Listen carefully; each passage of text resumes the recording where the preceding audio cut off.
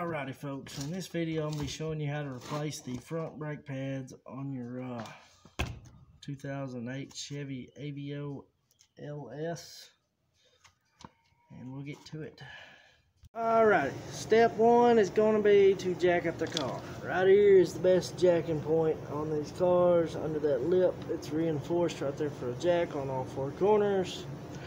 Step two is going to be remove the wheels. Now you can do your car one side at a time.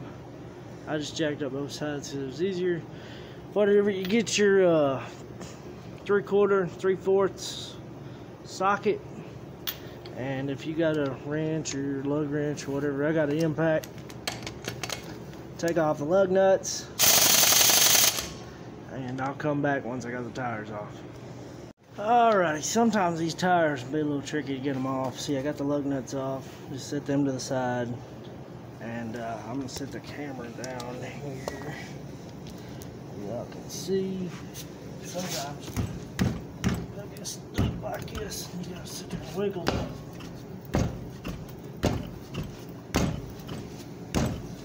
And sometimes you gotta take a hammer to hit the back.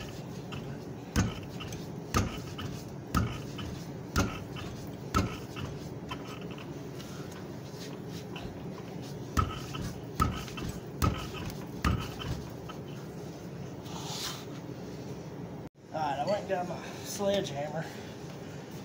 Take it. Don't want to hit the wheel. You just hit the back of the tire, turn it. There it goes. Just cut the wheel, just hit the tire, not the wheel. And then you can pop it off there. I don't know how good that looked. I couldn't see the camera. But okay, get the tire off. Hopefully that ain't too much trouble.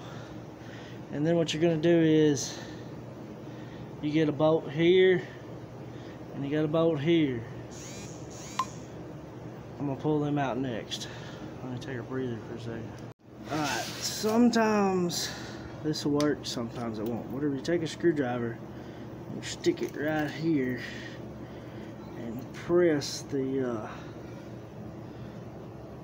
piston. You can see it moving there when I do that.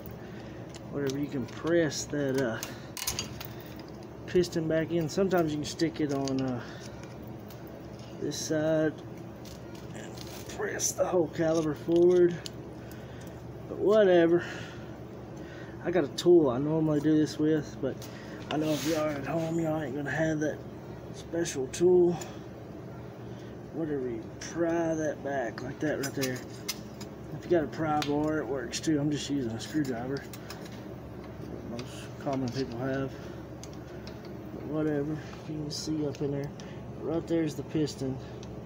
You want that all the way back so you got room for your new brake shoes to go in there. And that'll make it easier on you when you go put the new shoes in. But I ain't took the bolts out yet. But now since I pushed that back, I'm gonna go ahead and put my new bolts in. I'm gonna take them bolts out, and I'll show that. Alright, I got my 14mm socket and ratchet. I'm gonna take these two bolts out right here. Sometimes you can just loosen the bottom one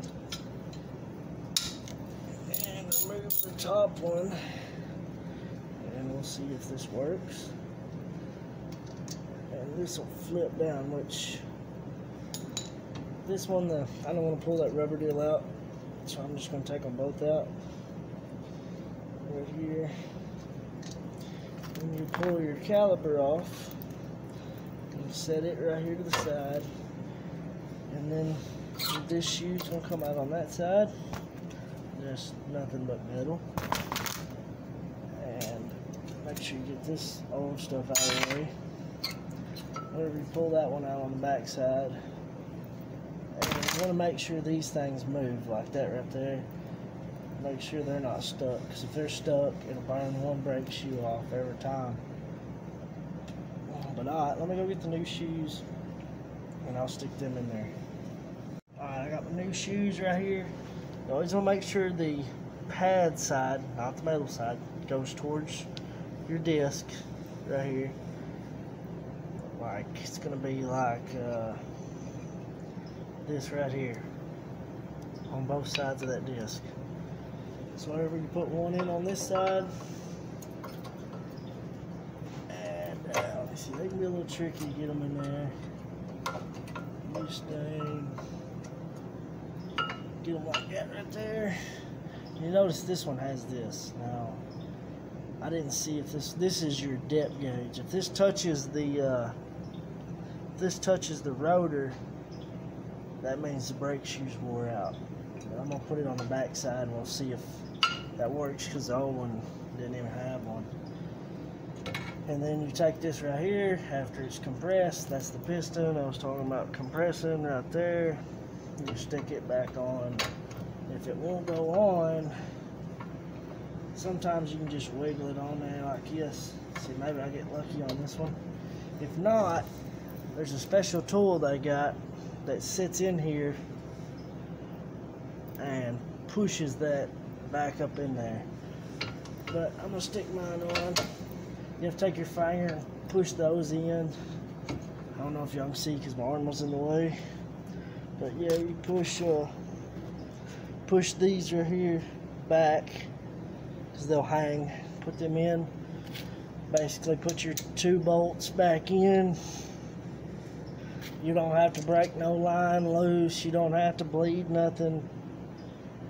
You never open the brake system, got air in there, so everything should be good. Just repeat the same process on the other side of the car. Put your wheels back on like you took them off. Make sure you tighten the bolts right here. Back up, you know, good and tight. And